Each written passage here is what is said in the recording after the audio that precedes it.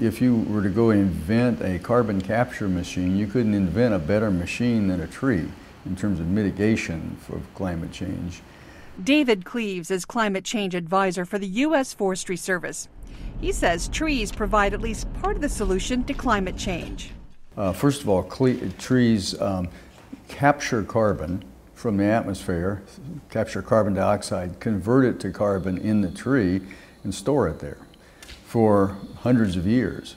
And even if a tree is turned into a wood product, that carbon remains stored there for many, many years, many decades, even hundreds of years more.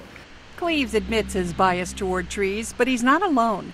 5 years ago, the United Nations initiated a program at the Climate Change Conference for reducing emissions from deforestation and forest degradation, now called REDD+.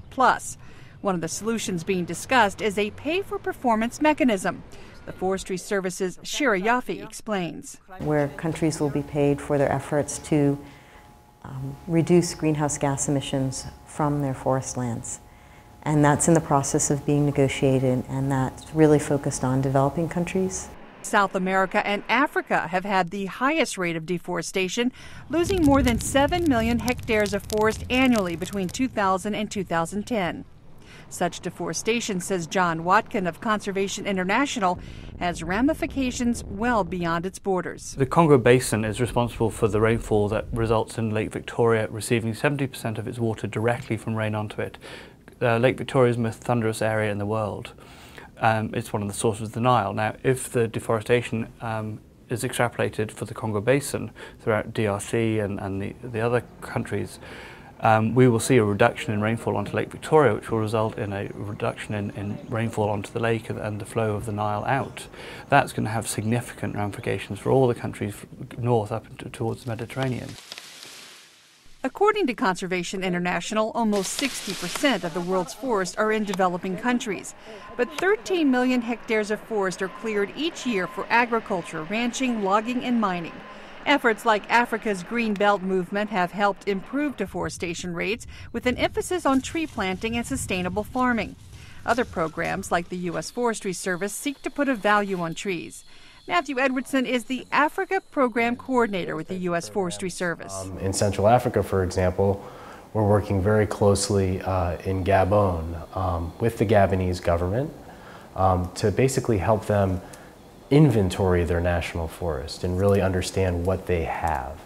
And that is the fundamental behind allowing for those countries to enter into these carbon market schemes which are being developed, because you have to know what you have before you can actually go forward and sell it. Edwardson says the U.S. Forestry Service is working hard to adapt its forest management to a changing climate domestically as well as abroad. And that's what we're also trying to help individuals understand in Africa is, given the increase in temperature in certain areas of the Albertine Rift area of Rwanda, Uganda, etc. What's going to happen to agricultural production systems? Will maize grow at a certain level? And if it will not grow there, where are people going to move? And how do you adapt the management of a protected area to understand those likely movements of people? So helping policy and decision makers better understand that. So while deforestation affects climate change, a warmer climate, or a colder climate for that matter, affects the forest. We know that the forests themselves, the ones that are here, are evolving and moving basically northward and up the slopes because the warmer temperatures and everything goes along with it are chasing them. Our fires have gone up to about double the rate.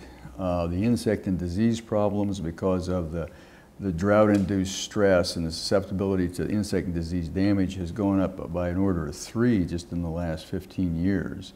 So we have many more acres that have been disturbed that need to be rapidly regenerated.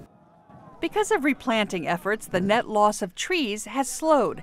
Asia has actually increased its forest cover by more than 2 million hectares annually for the past 10 years.